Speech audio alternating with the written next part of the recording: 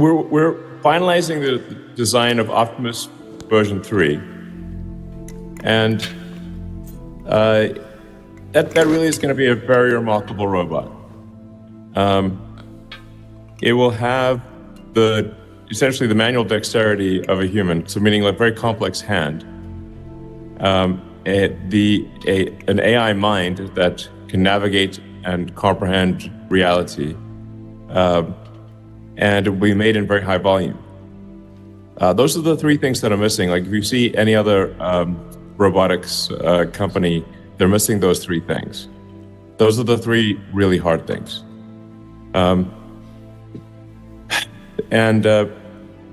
I spend actually at this point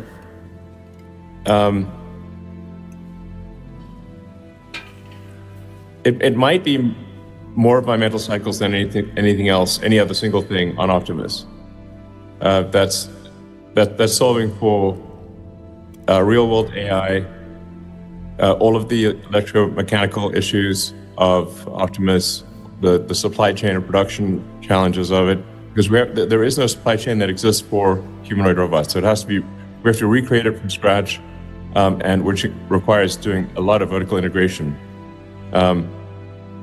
None of the actuators in Optimus are available from an existing supply chain.